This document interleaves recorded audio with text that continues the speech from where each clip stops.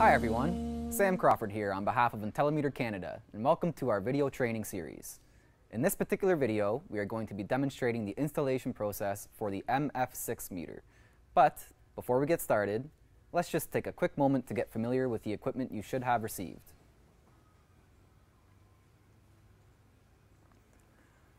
So in your package, shipped directly from Intellimeter, you should have received the MF6 meter itself, depending on what was purchased, possibly an automation module, the current transformers, or CTs, complete with labels, both on the CT side, as well as the lead side. Lastly, we have our USB CT programming dongle. Now the number indicated on this USB dongle should match the rating of the CTs. The rating of the CTs can be found on either your packing slip, shop drawings, or other documents that we supplied. So, now that we've unboxed all of the components, we've identified everything, we know that we have everything that we need, it's time to move forward with the installation process. So, start off with mounting the meter itself. So you're going to choose a suitable location to mount the meter. It's good to keep it at good eye level, good working height. If this is being mounted in a new electrical room, you should have the space to mount it directly beside the panel. If it's being mounted in an existing electrical room, you might have to mount it further down the room. Either way is okay, but for the purpose of this demonstration video, we're going to keep it nice and close to the panel. Okay, so before we move forward with the installation of the CTs, let's just take a brief moment to go over some of the properties of the CTs themselves in relation to the MF6 meter. The MF6 meter is capable of both single-phase, two-phase, and three-phase metering. For the sake of this demonstration video, we are going to use three-phase metering with 2 metering points. So, that being said, each CT is designated for a certain meter. CTs 1, 2, and 3 are for meter 1, whereas CTs 4, 5, and 6 are for meter 2. Within those metering points, each CT is designated for a certain phase. For meter 1, CT1 is for phase A, or line 1, CT2 is for phase B, or line 2, and CT3 is for phase C, or line 3. For meter 2, CTs 4, 5, and 6 are for phase A, B, and C, or line 1, 2, and 3 respectively. Now, keep in mind that here we have built a mock-up panel for the sake of this demonstration video. In real-life application, you'd want to ensure that any electrical panels or equipment is totally locked off before opening or performing any work. Now, if work must be performed on the live panel, please ensure that you are wearing the appropriate protective gear, such as an arc flash suit complete with helmet and gloves. So first of all, we're going to locate the breaker, load, or circuit that needs to be metered. So, in this case, we're going to use CTs 1, 2, and 3 to meter the main load that feeds the breaker panel. We're going to use CTs 4, 5, and 6 to meter a 3-pole breaker located at circuit 1, 3, and 5. Because we are installing CTs on a breaker load, a phase test is required to ensure that each CT is being installed on its correct phase. So in order to perform this test, we need to energize the panel and temporarily turn the breaker to its on position. We're going to take a multimeter and set it to check for alternating voltage. We're then going to take one of our probes and place it on phase A, or line 1 main feed. Take our other probe and place it on what we believe to be phase A on the breaker. So if we have 0 volts difference, we know that this is phase A. If it was any other phase, there'd be a voltage difference of roughly 208 volts in a panel like this. So here we have 0 volt difference, so we know it's phase A. Here we have 208 volts, and here we have 208 volts. So we're going to repeat that test for phase B. Here we have 208, here we have 0 volts, and here we have 208. So we know that the middle pole is phase B. Moving on to C. Here we have 208, here we have 208, and here we have 0 volts. So we know that the bottom pole is phase C. To keep the CTs in place, we use mounting pads in combination with zip ties. Try your best to keep the CT label with the number, phase, and arrow facing out to make your life easier when it comes time for troubleshooting such an event arise. So, pull the CTs tight. So now that we have all of our CTs in place, just do one quick double check to make sure that your load direction arrow is facing the same direction as the current flow, and that each CT is on its correct phase. So we have CT1 on phase A, CT2 on phase B, and CT3 on phase C. Make sure to use the mounting bases in combination with the zip ties to make for a clean install. So using a screwdriver, loosen off the feeds one at a time.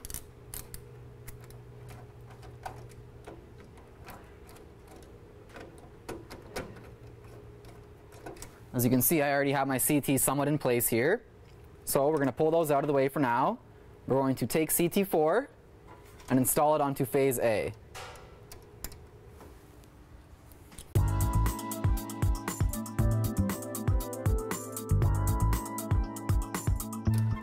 And as you can see, our load direction arrows are facing out, away from the breaker, because current flows out from the breaker towards the load.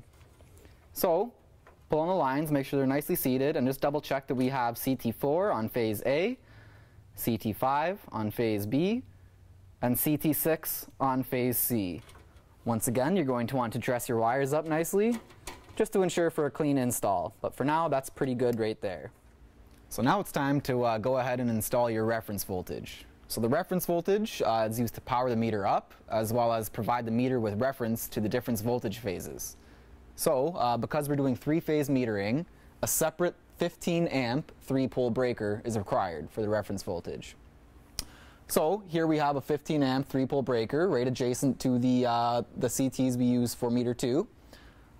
So once again, you're going to want to repeat the phase test for the breaker intended for the reference voltage. So when installing the reference voltage, you're going to want to make sure to use colored wire. And it has to be specific to your electrical code in your local area. Here in Canada, we use red for phase A, or line 1, blue for phase C, or line 3, black for phase B, or line 2, and white for neutral. So we're going to go ahead and install our reference voltage. Starting off with the neutral, we're going to put the white wire into the neutral block.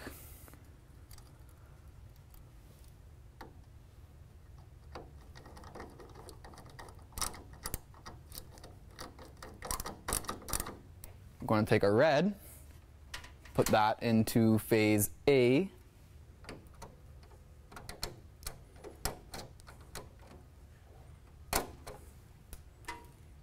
our black into phase 2, or line 2, and lastly our blue into phase C, or line 3.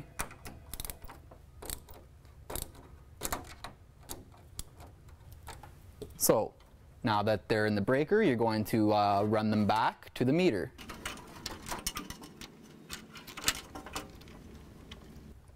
It never hurts to pull on the wires a bit to make sure that they're firmly seated inside the breaker, as well with the neutral block. So once again, we're going to use zip ties in combination with adhesive mounting bases to make for a nice clean install back to the meter.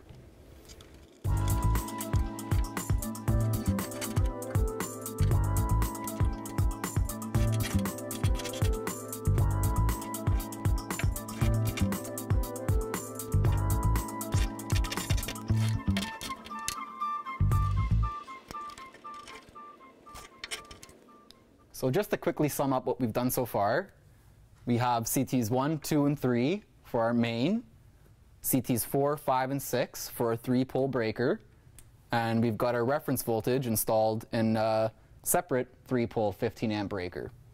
Everything is being run back to the conduit for the meter enclosure, and we've zip tied everything together and used adhesive mounting pads wherever we can to keep everything nice and clean. So, starting with the CT leads, each CT lead has a label on it telling you which CT it is.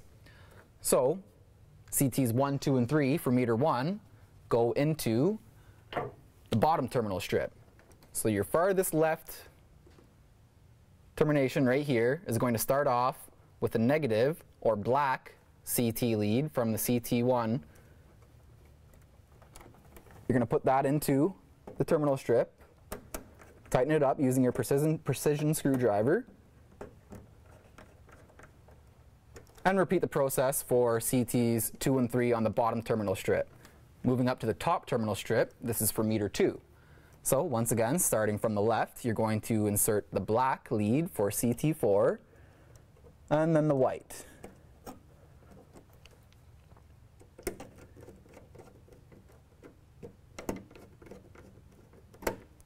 You're going to continue the process for CT5 next, and then CT6. Lastly, we have our reference voltage. So for the reference voltage, I would suggest using fork connectors, as this is what's intended to be used with this type of terminal.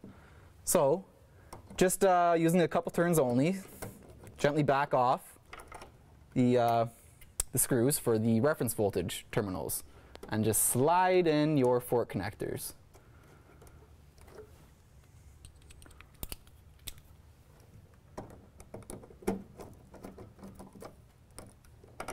Once everything's being inserted, just take a little gentle tug on each line to make sure that they're properly seated into the terminals. Now, very last thing, we have our CT programming USB dongle. So this, you simply just insert it into the CT key slot. This will tell the meter which CTs is being used with it.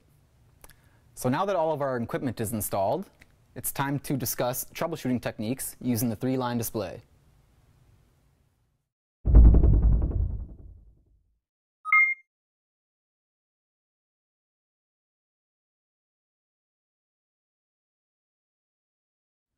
As you can see, the iMeter MF6 is now powered up and we have load information showing on the display.